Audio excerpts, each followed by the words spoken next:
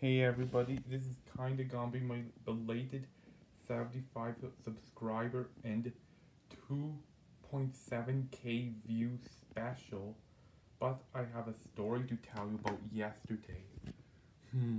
Yeah, I was pretty busy so I couldn't catch up to you, but yeah, especially since my channel has literally exploded in popularity from that YouTube poop.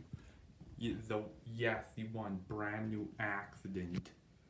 Well, yesterday I had a brand new accident.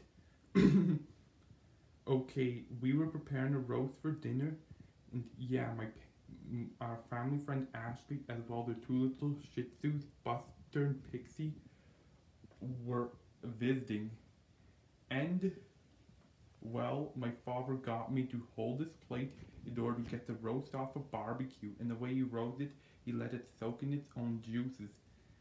I with my clumsy hands, they couldn't adjust to the weight of a roast, and thus it spilled onto my shorts and gave me a second-degree burn.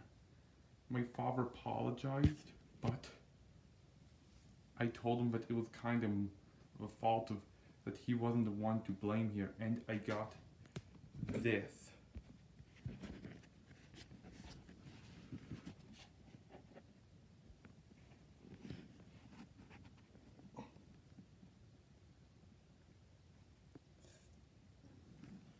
Yeah, I was rushed to the hospital, and they told the nurse that I was thankful that it didn't land somewhere else.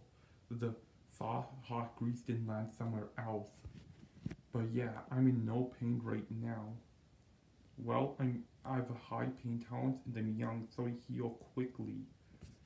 And yeah, I was in discomfort unless I put something cool onto my burn for the first day, and now I feel nothing at all. It might even have healed fully. And yeah, there's the bandages here is because, well, it blistered, and well, we didn't want the blisters to get infected or anything.